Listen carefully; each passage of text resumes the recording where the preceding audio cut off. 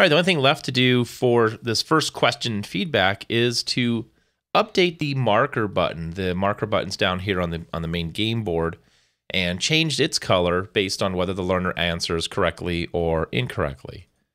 Now we have these states right here, right? We have the green for correct, and then we have the red for incorrect. So we just need to make an additional change or add a couple different additional triggers that will change the status of our marker buttons as the learner moves through each of our questions. So I'm going to jump back up here to the Q1 slide. A couple different ways we can go about doing this. That's one of the benefits to Storyline.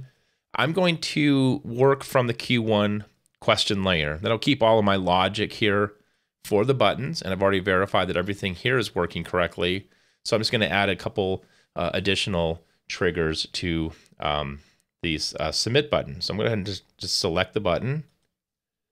And let's add a trigger that says change that marker. So we really can't see it on this layer, but it's down here. So we want to change the state of, in this case, the button marker. And you see how Storyline, it actually recognizes the objects on the base layer as well, which is just huge.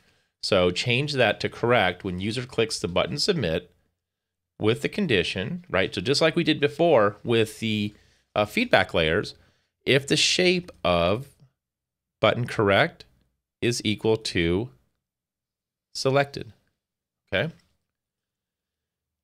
When you click the submit button, if the correct choice is selected, go ahead and also change the button marker to correct state.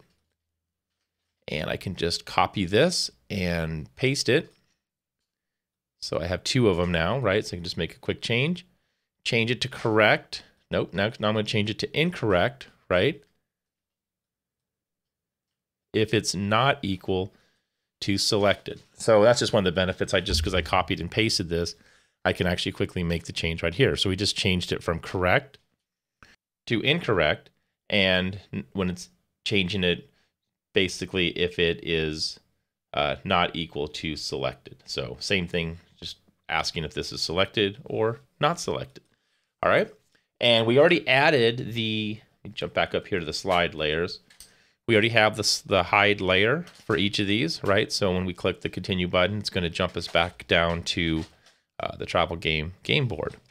So let's go ahead and just preview our file. All right, so let's try our button. And let's go for the correct choice. Submit. There's my correct feedback layer. Continue. And there's my green. Now, one thing you'll notice real quick is that this is active. So if we wanted to make this inactive or disabled after you've answered them one, here's what you would do. We actually want to put a different little hidden graphic over here that becomes visible when this has been answered. All right, so to do that, we'll go ahead and create a new shape over this. Now, hotspots are really great in a lot of cases. They're invisible buttons. They're a good way to block the cursor from basically revealing that an item has a hyperlink or a trigger on it. But you can't work with states with the hotspots. They're one shape and that's it, one state. So I actually need to work with a regular shape and then just make it transparent. Now, downside to working with the transparent shape is that you might forget that it's there. So just one of those trade-offs between, working with a hotspot. Hotspot's really easy to see because it's got that really, that really bright green color and it's sort of semi-transparent. So what I'm going to do here is just take my shape and dial up the transparency to 100%, and we can't see it.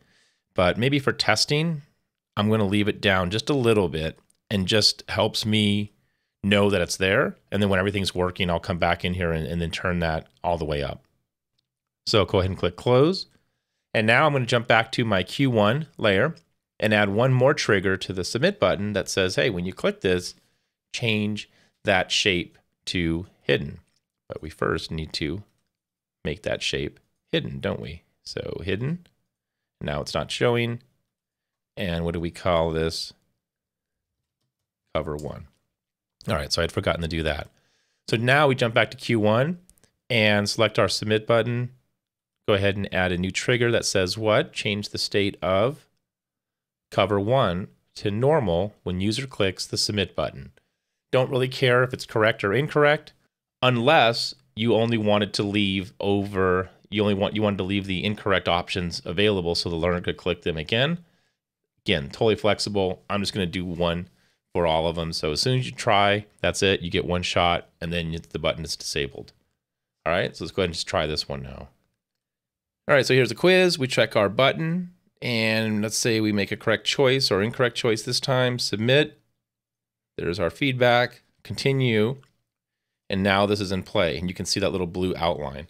That's why I like to leave a little bit of this visible when I'm testing, just to verify things are working as expected. So now that I see that it's working, I can come in here, jump back to my layer, right click, and then just choose 100%. All right, so that's all there is to setting up our questions. We have pretty much done all the heavy lifting.